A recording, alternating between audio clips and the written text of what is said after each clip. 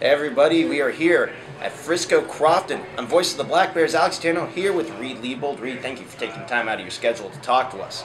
Now, you are committed to Rensselaer Polytechnic Institute, RPI for short, upstate New York. You went to high school in upstate New York. Did that play into your decision to go there? And what other opportunities does RPI present to you? Well, actually, I chose to go to high school in upstate New York after I committed. And that was a big reason why I went there, was so that I could be closer to RPI, closer to my coaches. They could see me more. That was a great opportunity for me. They presented when I was younger, and I still think that it's a really good opportunity for me. Well, you do have a brother playing at Holy Cross right now, Reid Leibold. It must have been interesting growing up with a brother playing hockey. Were you guys competitive at all? And what was your guys' relationship like?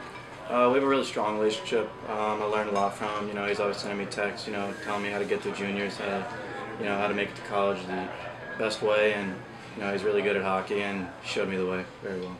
Well, Reid, thank you very much for taking time out of your schedule to talk to us. Maryland Black Bears will be on the road this week against the New Jersey Titans. They return home 2 weeks from now, November 29th, also against the New Jersey Titans. You can get your tickets at tickets.marylandblackbears.com.